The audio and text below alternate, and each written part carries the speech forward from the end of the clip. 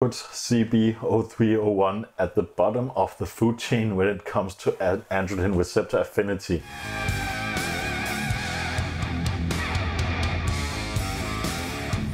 Today we are going to take a look at a new brand and compound named CB-03-01. This is actually the first compound that is a topical anti-androgen solution that is going to get and has gotten the FDA approval. So currently CB is going under two brand names named Breezula and glascoterone, and is currently used as a topical anti-androgen solution for the skin and scalp.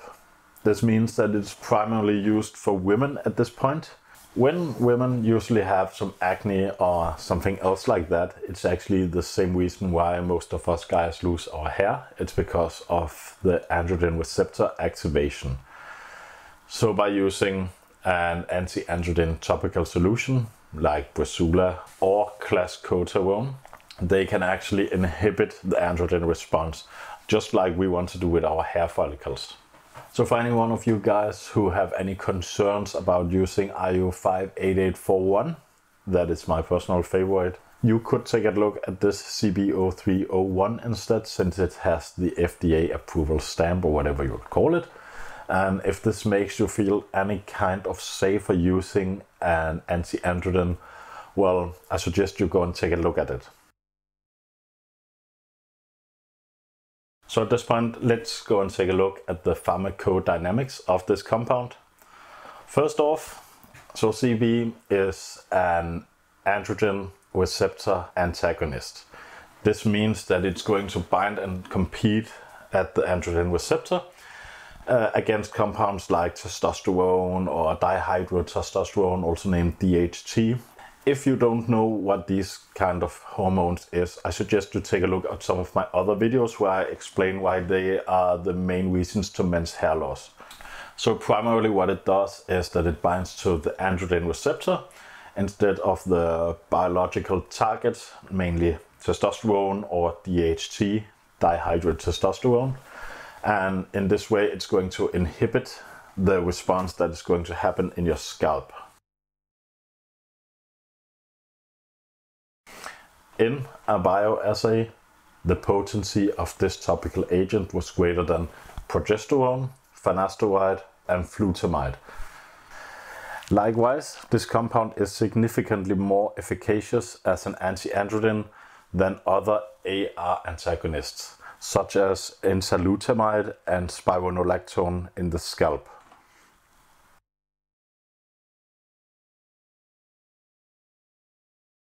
Since this is an FDA approved medical treatment, there's first off way more human studies done. At this point there's way more clinical trials done, there's more testing done.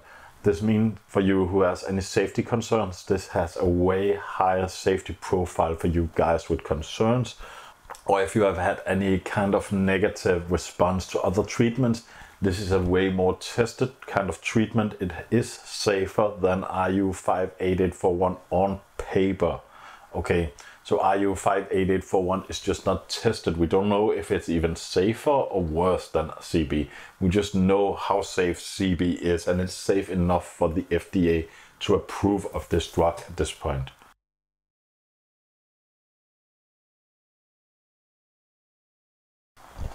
So guys, the most important thing we want to look at is, of course, how effective is CB-03-01 in reality. Now, what I want to do is compare it to the other topical anti-androgen I'm using, namely Ru58841. And I'll oversee stuff like half-life, metabolites, how it's going to affect other parts of the body, and just look at the receptor affinity. So first off, if you don't know what receptor affinity is, it is how much likely the receptor is going to stick with this compound instead of any other things. So if you have a low receptor affinity, it's not going to work very well. And if it's super high, it's going to work very well.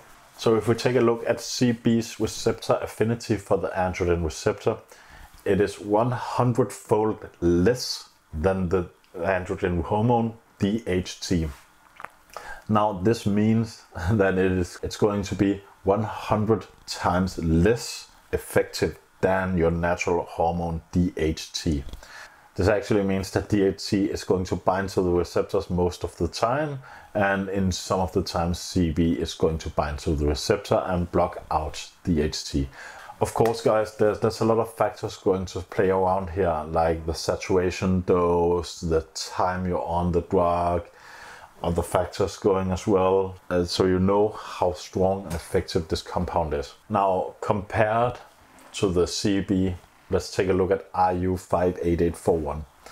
Ru58841 is actually 2 to 3 times fold more potent than testosterone at binding at the receptors. So if we take a look at Ru58841, Ru actually has a slightly higher affinity for the androgen receptor than testosterone. Now, to compare these things, DHT is actually 2 to 3 times more potent than testosterone. So even Ru58841 is not going to compete super well against the DHT, but you can see it is around the same efficiency as testosterone, while CB is way down lower. This actually puts CB-03-01 at the bottom of the food chain when it comes to androgen receptor affinity, making it a very less likely competitor for the androgen receptor. So to sum it up, does this mean that CB-03-01 is not going to work at all? No. Of course it is going to have some effect, but keep in mind, if you're already using something like Ru58841, it is going to be substantially weaker compared to this compound. So if you're considering switching over and you're already struggling to keep your hair, I would recommend to be very gentle about it and take it easy and keep really good track of your hair loss. And if you're not using anything at this moment, you should consider to use CB, since it is FDA approved. And I would say anything that is FDA approved, it is not safer, but you will have a better safety profile. Last thing you guys should know, even though we're not talking about this today, you could also consider to pair up the CB with something like finasteride. So if you're taking finasteride, you are going to inhibit your body from producing DHT. I'm not the biggest fan of finasteride though, but if you guys are using something like finasteride to block out some of the DHT production, you're going to lower a lot of the androgen receptor activation. And maybe even if you combine it with something like CB, then you're going to have 2 FDA approved drugs, one that is going to work locally and one that is going to work systemically at each of the side of the map. Just keep in mind, guys, this is not anything that is stronger than Ru58841. It is not going to do any kind of job better than Ru58841 when it comes to stopping hair loss or even reversing it. Personally, I'm not going to try and use it.